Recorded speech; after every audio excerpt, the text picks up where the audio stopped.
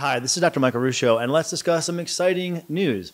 A study has confirmed that probiotics are helpful for both SIBO and for constipation.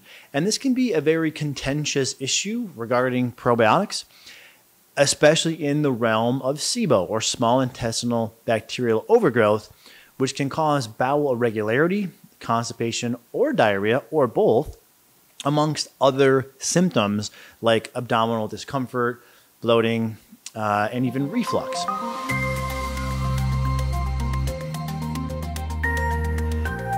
Now, the backstory debate is some will tell you you must not use probiotics if you have SIBO. And for many years, I've been trying to make people aware of the fact that while that was an early hypothesis from many, many years ago, there is now an overwhelming amount of data demonstrating that probiotics can effectively treat SIBO and many of the associated symptoms of IBS. So let's cover one data point that found that probiotics can improve both methane SIBO and constipation. Well, what is methane? Methane is released by this organism. It's similar to a bacteria known as an archaea. And these archaea, like Methanobrevibacter smithii, reduce methane. And methane has been shown to either associate to or cause constipation. In fact, a meta-analysis of over 1,200 individuals found a significant association between higher levels of methane and constipation. This is as assessed by a SIBO breath test. So the next question is, well, can probiotics help? Now, this study looked at 20 participants with constipation who all had high methane from a SIBO breath test. They were given L-reuteri, what I would term a category 1 probiotic, a mixture of lactobacillus and bifidobacterium, in this case just one species, the L-reuteri, for 1 month, and then they were retested and their symptoms were reassessed. What did they find? There was reduced methane production from a positive level, 21 parts per million, down to a normal level, 9 parts per million. This is good.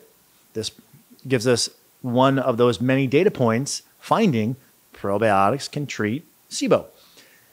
Also, increased bowel frequency was documented. People on average moved their bowels 4 times per week to 6 times per week. So people were essentially having a bowel movement every day of the week, or maybe slightly less, which is great. And 55% of the subjects tested negative for methane. So there was a over 50% clearance rate for methane.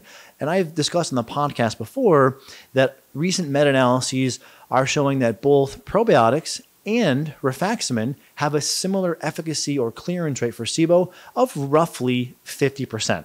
Now, what's interesting here is those who were found to be negative for methane had the largest improvements in their bowel movements. So again, all of this makes sense in terms of the methane associating to and even being causal to constipation. Now, you should ask yourself the question, as I always do when I read a new piece of science or hear a claim, is this a cherry pick? Is this one study finding that probiotics help constipation or SIBO, yet there are 7 studies demonstrating that probiotics do not help or maybe even make the condition worse? This is a great question. It is a question that should certainly be posed because, unfortunately, cherry picking happens a lot in health education. And so let's look at a 2022 systematic review with meta-analysis, the pinnacle of scientific evidence in the evidence-based pyramid of 800 people with constipation.